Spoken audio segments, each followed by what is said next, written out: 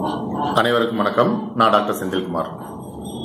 நிறைய பேருக்கு உடம்புல ஒன்னோ ரெண்டோ, சில பேருக்கு 5-6, சில பேருக்கு 10-15 கூட ஒரு கட்டி, கொழுப்பு கட்டி மாதிரி இருக்கும். முக்கியமா பாத்தீங்கன்னா அப்படின்னா வச்சுக்கோங்க, வயிறு பகுதி, கை பகுதி, தொடை, இடுப்பு, எங்க வேணும்னாலும் அந்த கொழுப்பு கட்டி வரலாம்.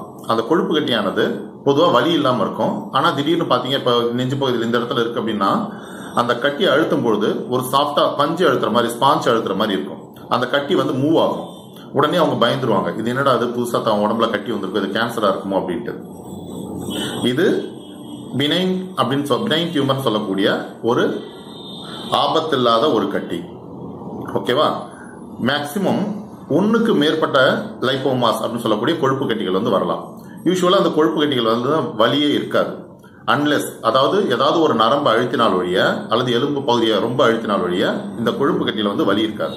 கொழுப்பு கட்டி இருக்கு அப்படின்னா உடனே பயந்துடாதீங்க. உடனே அதுக்கு வந்து சர்ஜரி பண்ணி அதை ரிமூவ் பண்ணிடலாமா அப்படின்லாம் பார்க்காதீங்க. ஏன்னா don't hurt any லைப்போமாஸ் until that hurt you அப்படின்னு சொல்லுவாங்க. அதாவது கொழுப்பு கட்டியை நாம எந்த ஒரு விதத்திலையும் டிஸ்டர்ப் பண்ணக்கூடாது, அது நம்மளை டிஸ்டர்ப் பண்ணாத வரை அப்படின்னு சொல்லுவாங்க. ஏன்னா நிறைய பேருக்கு கொழுப்பு கட்டி ஆபரேஷன் பண்ணி எடுத்ததுக்கு அப்புறம் திரும்ப நிறைய கொழுப்பு கட்டிகள் வரதுக்கான வாய்ப்புகள் வந்து உண்டு. So surgery is not option for லைப்போமாஸ். அவசரப்பட்டு கொழுப்பு கட்டி நான் வந்து இது பண்றேன், எனக்கு வந்து அசிங்கமா இருக்கு அப்படின்றதான் சர்ஜரி பண்ணிடாதீங்க. நிறைய கொழுப்பு கட்டிகள் வரதுக்கான வாய்ப்புகள் வந்து இருக்கு. ஓகே, கொழுப்பு கட்டிக்கு நான் ட்ரீட்மெண்ட் எடுக்கணுமா அப்படின்னு பாத்தீங்கன்னா வச்சுக்கோங்களேன், பொதுவாக கொழுப்பு கட்டிகளுக்கு நிரூபிக்கப்பட்ட மருந்துகள் வந்து எதுவுமே கிடையாது.